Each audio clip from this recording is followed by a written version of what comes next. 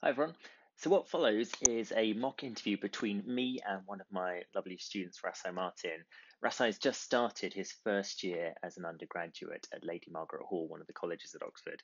I have nonetheless been working with him over the past year because he was part of the foundation year programme at that college. If you would like to know more about the foundation year, which is a programme set up to help people from underrepresented and underprivileged backgrounds, I'll be putting some details in the description below for you. It's a program that has been so successful that the university has taken it on with its Foundation Oxford program and what's known as Opportunity Oxford, both of which are geared to support people who may not have the grades that are usually required to be competitive because of various factors in their life beyond their control. So if you'd like to know more about those programs, do please check them out. I'll put all the details below. This mock interview will have some annotations from me at the bottom to explain how Rasai is doing and why he is succeeding in developing his thought processes. It's a good idea, if you haven't already, to check out my other video on interviews, which I will link up here. And also, it may be worth watching the whole video through before reading any of the annotations, otherwise it might be distracting. But anyway, I'll leave it up to you. Thanks so much for watching. All the best. Bye. Cool. Ready to go? Grand. Right. Well, I'm Matt Williams. I'm the Access Fellow at Jesus College, Oxford, and this is Rasai Martin. I did PPE on the foundation year last year, and I'm a PPE first year now.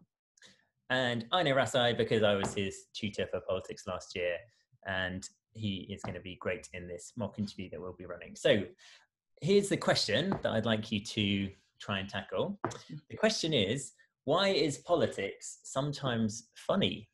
Why is politics sometimes funny?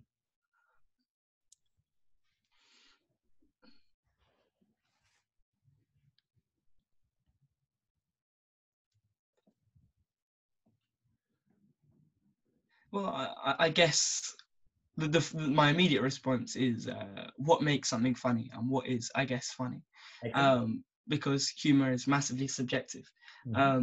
So from my perspective, I think politics is funny, or makes us feel, we feel like we should laugh at it because it's so unlike normal life. I think things that we find funny are stories and experiences often which are so unlike normal life. So I think because politics can be dramatized, it's quite separate from normal life often, which can make it funny, I guess. Good. So you're trying to theorize how anything might be funny and how therefore politics will be funny, which is a very good way of doing it. I suppose part of the mystery is that some of the matters that politicians are dealing with are very serious, up to and including life and death, and yet we still find space to laugh at them and laugh at what's going on. What do you think about that? Well, I think we often in society, we laugh at things that make us feel uncomfortable. And I think that's why people like dark humor often, is because we find it uncomfortable. Or, someone makes an uncomfortable joke, or as kids, we laugh at fart sounds or whatever, because it makes us feel uncomfortable. And I think that's the same thing in the adult world, but instead of fart sounds, it's kind of matters to do with politics, which we find funny, despite them being of a really serious nature. We still find humor in them because they make us feel uncomfortable, and our kind of reaction instead to cry is to laugh. Okay, fantastic. So what's the moral side of this? In other words, do you think we should laugh at politics? Do you think we're maybe doing something that's morally reprehensible when we laugh at politics or politicians? I guess the dangerous side of laughing about politics is we can make it into jokes, and we can kind of forget that there's a real aspect to it, that this isn't someone on a stage making a joke for the sake of a joke. This is real life with real consequences. And I think the problem when we make a joke out of these serious things, we forget about those real people, and we forget about the real consequences that these decisions have on not necessarily our lives, but the lives of other people, which can lead to people getting away with things as well, politicians, and us not holding them to account, which I think is massively a moral issue, because it's immoral for someone to be able to get away with something without facing any justice, I guess, for it. So I think the risk is that we can lead to immoral situations, or allow things that are immoral to kind of, I guess, slide because we find them funny. I think the perfect example is in Boris Johnson and his leadership. You know, Boris Johnson, before he became prime minister, was seen seen as a bit of a joke, a bit of a crazy guy, a bit out there. You know, perfect populist leader. And I think the risk that has come about is that he's managed to get power. And I think if we are to still see him as a joke, we forget that this man is the most powerful person in our country, bar the Queen, of course. But and I think by doing that, it can allow him, or allow other people like him, or other situations like ones that he might be able to bring upon us, and allow them to slide, just seeing them as jokes. Okay, great, fantastic. So that's one moral dimension.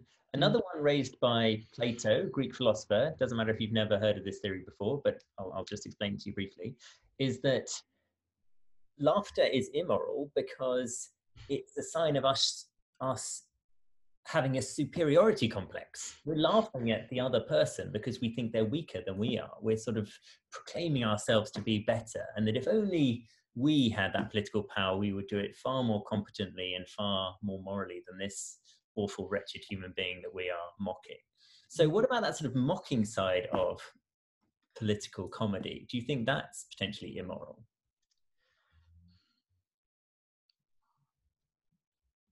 I guess it is.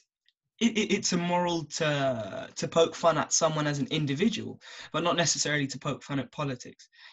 So I think the individual attack, saying, you know, this person, and kind of, I guess, turning someone into a caricature. I think there's a series on BBC, you know, where it's these different politicians and all their features are exacerbated, you know, with jokes about politics being made, but also jokes about them as individuals.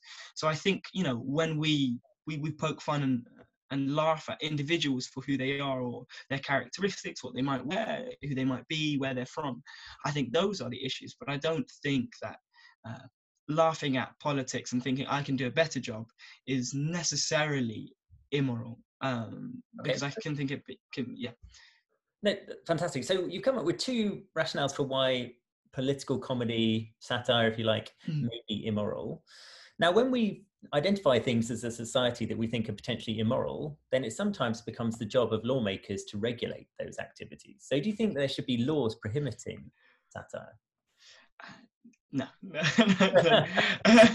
In short, I don't think there should be laws inhibiting satire. I think that is a blatant limit on freedom of speech, but also satire can be important because it allows us to hold people to account and to question them.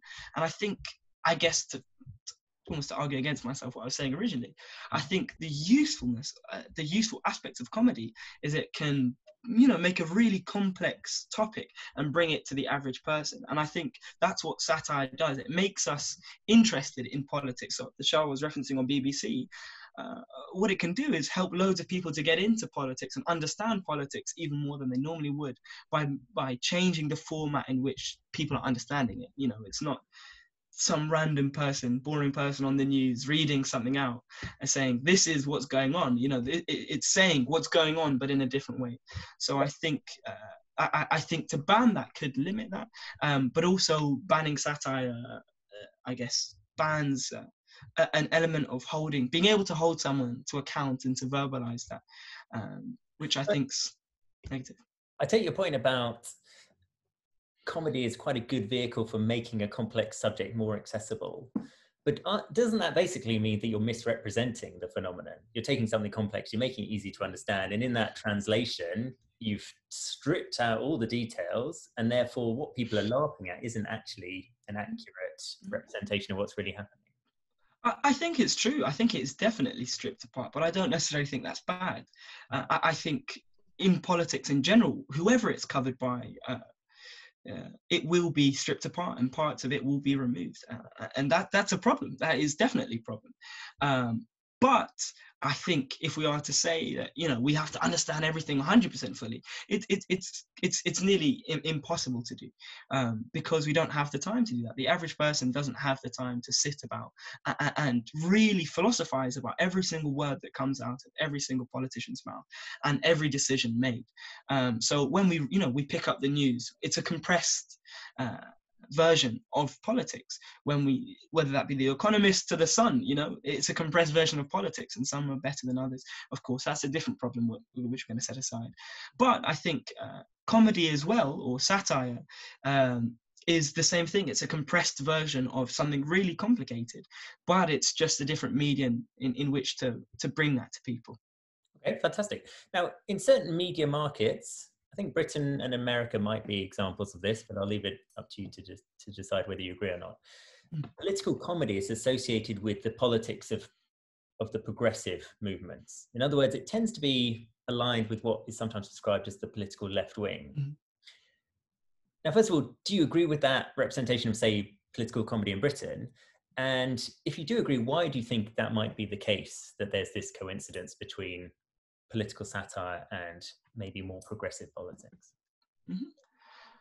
I think, I guess that's more of a societal issue to do with comedy, and I guess people's views on comedy. I think the right, because of their views, are, I guess, tougher in the sense that they don't mind people poking jokes at them, I guess, more so than the left does. I think part of the left's ideology, if I'm, to personify these two sides, the left is more, I guess the left is easily offended, more easily offended by jokes. So I think that's partially why jokes are tailored to, because there'd be more complaints, I guess. Okay. That's interesting. So the left are making more jokes, but they don't have as much of a sense of humor. Is that what you're saying? It's quite ironic. Yeah, essentially. Okay, fine. No, fantastic. Great. That was brilliant, Rasai. I think we can leave it there. Thank you so much for being involved with this. We're hoping to do some more of these mock interviews in the future. You did terrifically well. Just a note from me is to explain to the audience why that was a good performance. Fundamentally, you spoke for yourself throughout the whole thing. It's absolutely what we're looking for. I'm asking you these difficult questions, and the temptation is to just say, oh yeah, I agree with that, I agree with the other. You didn't do that.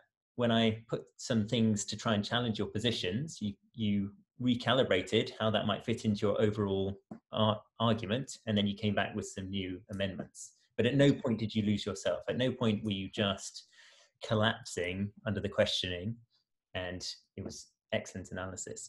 You also adapted to the new information I provided effectively. So I told you about a theory of comedy from Plato, assuming that you wouldn't have heard of that because it's reasonable for undergraduates not to have heard of that.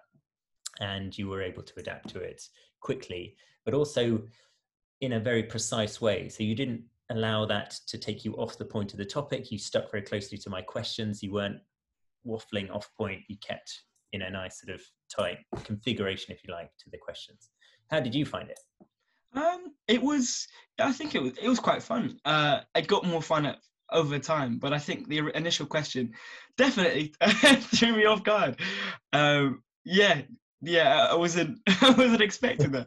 I don't know what I was expecting, but that's quite common, right? In Oxford interviews, to try and surprise you with the subject matter, to try and test your thinking skills in a domain that you won't have really tested them in before. And again, you did terrifically well. So thanks again. Thank you. Really appreciate it.